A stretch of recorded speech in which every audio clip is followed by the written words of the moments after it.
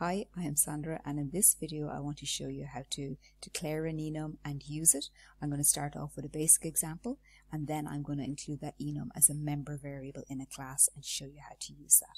If you're looking for a more advanced example on an enum, please look in my playlist on Java OCA and you will find one there. Now, so to declare an enum, it's enum and the name, cup size, and I'm going to give 3 possible values, so small, medium and large. Now, what is an enum? An enum is where you're creating your own data type and you list the possible values that it can have.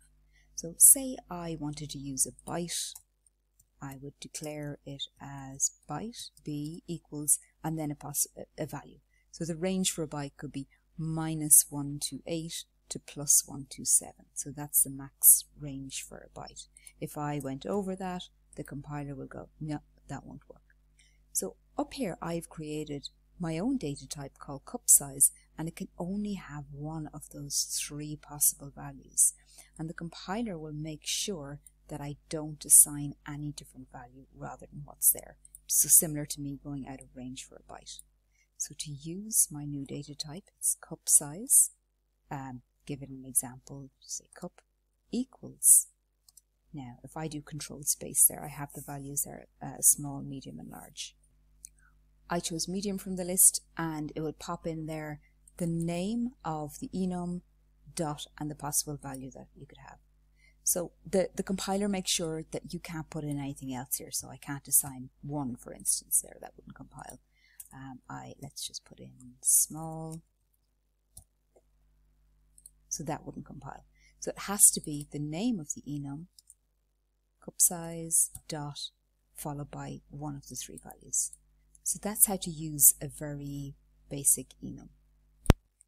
I have put this enum physically in the same file as my main, as my other class that's here, which I have my main in. That enum can go into a file on its own. It can have the modifier on it public, or as it would be now, default, no modifier. And if you make it public and it's in a file of its own, the file name must be the same name as the enum. So that's the same for a class. Like my public class here, main for testing enum, the physical file there has to be the same name. Now I'm going to type up an example to show you how to use that enum in a class as a member variable. So I'm going to have a class called coffee. I'm going to use that enum as a member variable, and now I could make it private. So remember that an enum is like a data type, so similar to a string or an int or a byte, but it's not. It's its own type, so cup size. So typically here, when you've got a member variable, the data type, if it's a class or an enum, will be a capital letter, and the variable name will be the same but a lowercase letter. You can have, if I put in a constructor here for this class, it's possible to take in a cup size into the constructor. And if I were doing that, I would take this object's, which should be cup size, I would take the member variable and assign it the value that's passed into the constructor. So because these two are the same name, how do I get to the member variable? I put this dot in front of it. Also, I could have a method there, a void method called set cup size. And it also could take in that enum type. So that's similar in that the constructor takes in a cup size. This is where you could change the value of it after the constructor has been called.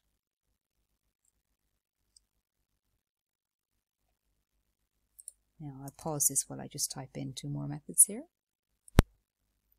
Now I've typed up 2 more methods here. I have a get cup size, which simply returns the member variable, and the data type is that of the enum. I have a toString method. The toString method will return a string that represents that object. So that basically means it returns whatever the member variables are. I only have one, so I've put in a little message here, coffee, cup size, and add on the value there from the member variable. Now in main, what I had already was I was testing out just the enum on its own before I added in as a member variable. And I've abandoned that little cup reference variable there, so I'm just going to do a printout for that. SO and control space. And let me see, value of cup, just to show you what it looks like when it's printed out. So this is before I'm using my coffee object there above. So that's just cup, and run that just to see what prints out there. Okay, value of cup there, medium. Okay, so that's just printing out the values. So the values are in capital letters, so it just prints out in capital letters. Now to use that coffee, so inside main, so that example there is using the enum. And now another example here. And using the enum as a member variable inside coffee. So how do I create a coffee object? So coffee, I might create a couple of these. Coffee1 equals new coffee. Now I only have one constructor there, so I have to use the constructor, the only one that I have. I have to pass in an enum type. So what I need to pass in here, so again, to use the enum, it's the name of the enum, dot, and whichever value there that I want to choose. I'll just do a printout on that. So syso and print out coffee1. And that will call coffee1. That will implicitly call the toString method. And it'll print out coffee cup size and the value of cup size there added on. So that's my toString there that's called from main. Just a little note there that I didn't point out. That @override, that's an annotation which tells the compiler, by the way, I am overriding this toString. So if I don't override it properly, to override it, that means that it's in the parent class object. I'm putting in my own and replacing it. And if I don't do it properly, it will give me, the compiler will let me know. So say I put in a void there instead of a string, the compiler will underline it and just tell me that I haven't correctly overridden the method. So that @override is just a directive to the compiler. Now, that was just a little aside. Just getting back down here, I want to create another coffee. I'm going to put in a constructor here that doesn't take any values, so public. This is known as a noargs constructor. It doesn't do anything there, it just sets up the object in memory, which would give a value for or memory set aside for the enum type. Coffee2 equals new coffee. So this time, I'm just going wrong with my control space. There we go. This time, I'm calling the constructor that doesn't take in anything. And now afterwards, I have the option there, coffee2 dot. I have a set cup size. So again, I can pass in an instance of that enum, cup size dot. I'll go with large this time. And then just a print out on that, syso. And this object is coffee2. Coffee2. And when I run that, so there is the two printouts there.